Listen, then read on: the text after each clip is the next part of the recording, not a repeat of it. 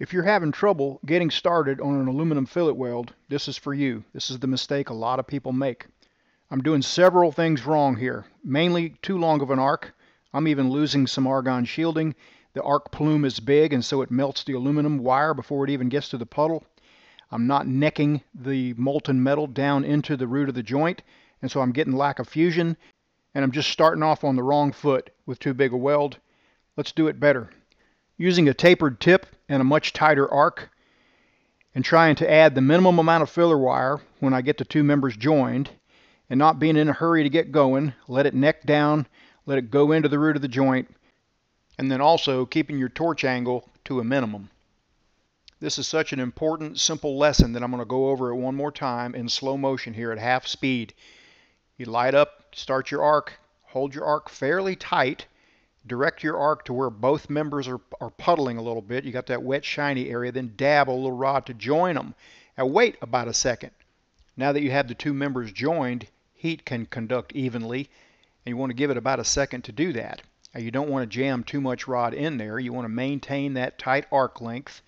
You kind of want to meter that filler rod in there as precisely as you can, adding just enough metal to make a flat bead, not convex, not concave. I don't always use clear cups, but I'll tell you what, they really make a difference. I was very skeptical on clear cups. Back when I saw the first one at FabTech, I thought, what the heck's up with that? I started using them thinking that it was going to make a better arc shot. We could all see a lot of detail a little bit better. I learned really quickly it helps me see. See, I got these glasses, bifocals. I wear a cheater in my helmet as well. I could use a little help sometimes seeing everything, seeing where I'm going. So I put together a kit, a new kit called the Navigator Kit. And I've got a clear cup version. Right now I want to show you some examples of using every clear cup that's in that kit, 7, 8, 10, and 12. Of course, there'll be some learning and tips along the way. Let's do it. The Navigator kit comes with 4 through 8 ceramic cups. So first thing we're going to do is run a bead with this standard ceramic gas lens cup.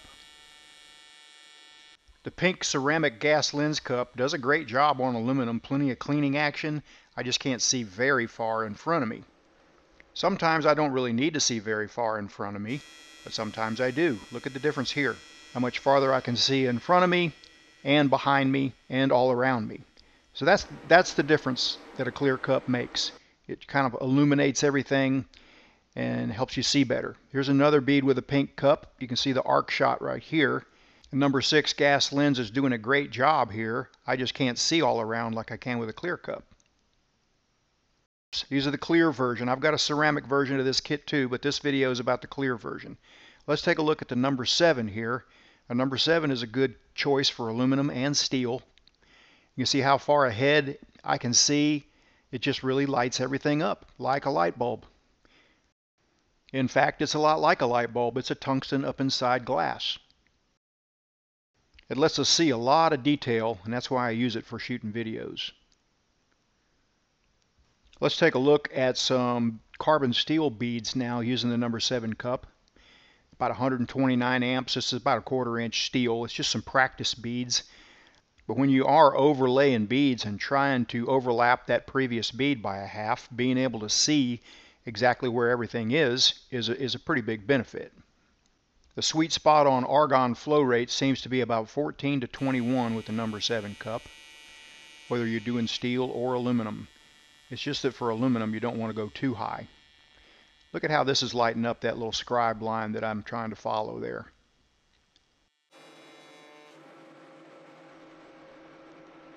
Then there is the number 8 Pro Clear Cup, also a great cup for aluminum as well as stainless steels and carbon steels. If you've been watching my videos very long at all, you know I'm a big advocate of welding aluminum just to get better all around at TIG welding anything. And that's because of the filler rod hand. You have to feed so much more filler with aluminum that it gets that filler rod hand up to speed quickly. And then when you go back to welding steel or stainless steel, it's just much easier. The 8 Pro lets you use a little bit longer stick out than the 7 does. And that's a benefit, but the main benefit I think is just the way it lights everything up. I think you can see that right here. This is really just illuminating the path. I can see the cleaning action next to the bead. I can just see everything so much better. This is carbon steel square tubing. I have found a lay wire technique using a 332 rod really helps keep the puddle clean on square tubing because you won't melt through it and pull the oxides in to the bead. Now we're going to step up to a little bit different arrangement here. This is the Jazzy 10 clear, and it's got the secondary double diffuser in there. That is a difference maker, especially for things like aerospace test welds. Here's a weld in a fixture. It's a practice weld on regular carbon steel, which is actually a really good practice, but look how it's just lighting everything up. I can see where I'm going, I can see where I've been, and as I weld up to this end tack here, I can see it a good ½ inch to an inch before I get to it, and I can prepare for it, and I can start getting ready to let off on the foot pedal. But here's what I'm talking about. When I'm coming up on that tack, I watch it. As soon as that puddle runs into that tack, I start backing off that amperage and back up the arc a little bit, and this prevents blowing the end away and it prevents defects. Now we're going to watch that again in slow motion because I think that's another valuable lesson there. Right here I start watching really closely the front of that puddle, and I get off a few amps before it runs all the way to the front, and then back up as I taper off as low as the machine will go, which in this case is about 5 amps. Great gas shielding and great visibility. The number 12 clear cup comes in this kit with the titanium cover, but you can remove it if you want to look through the cup or keep it on there for a little added protection. You'd be surprised at how long a stick out you can use with this cup at about 25 to 30 CFH.